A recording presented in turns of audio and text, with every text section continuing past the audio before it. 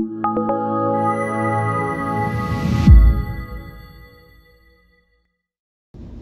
talking today now about how do I make that jump when I feel stuck.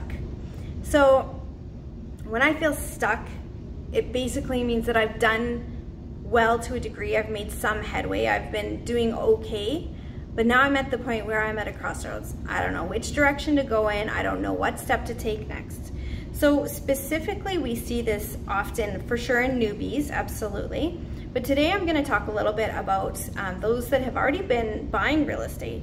Maybe you had a little bit of equity or a little bit of cash or whatever, so you had some options and you bought a few properties or a couple properties, but now you've hit that ceiling.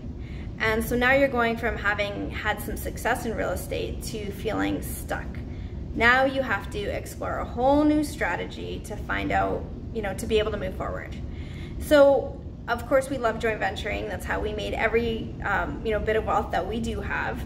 And that's our passion in teaching. So of course I'm going to talk about joint ventures. So now what we find though is a lot of people have a hard time going from having a joint venture, having their own portfolio from their own properties to joint venturing. It's almost like it handicaps you from being able to pursue a whole new strategy because now you don't know where to go. Those who have to start that way, that's just their only normal.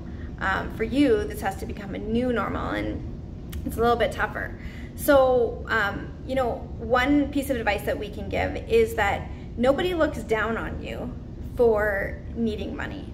Now, every single investor hits a ceiling at some point. So when you're talking to other people, they shouldn't, and if they do, they're crazy, but expect you to have endless and copious amounts of money or financing ability.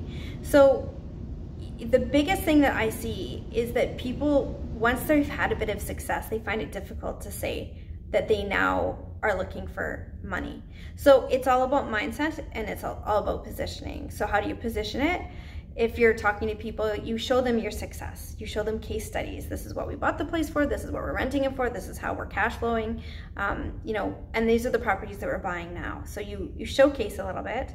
But you also just say to them, yeah, we're tapped out. We hit our ceiling. So we hit our goals. We had planned to buy 3 or 5 or whatever it might be. And now to pursue the rest of our goals, we need partners. So it's not going in and saying, yeah, we ran out of money and we need partners now, we have no help, and now we got to do things different. And it's not like this kind of stance of having lost. You've won. You've bought property. You've done more than the average Canadian and American has done by far. So you've won. And it's okay to say now that you've changed your strategy. So we're now pursuing joint ventures. We have a proven track record. Here it is. Here's our credibility. Here's some case studies. Here's what we've done. Here's where we stand. So making that shift, it doesn't have to be from a place of no power. It's actually from a place of great power because you have credibility and you have a proven track record. So own that, stand tall with it, know that everybody hits their ceiling and that's okay to hit your ceiling. Everyone does. And it certainly says nothing about your personality. And then just get out there and start advertising your credibility. We have lots of videos on advertising your credibility. So hit the subscribe button, check out the YouTube button. I'm new to all this stuff. We have our Fearless Investors Facebook group by Investor Life. So you can search that up, join us. We give lots of tips and tricks on how to do that, advice and ideas.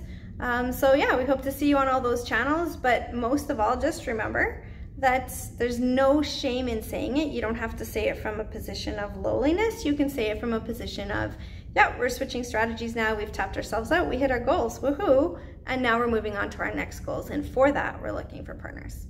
So hopefully that helps you. And we'll say goodbye from beautiful, I'm hoping you can see it clearly, beautiful Niagara Falls, Canada.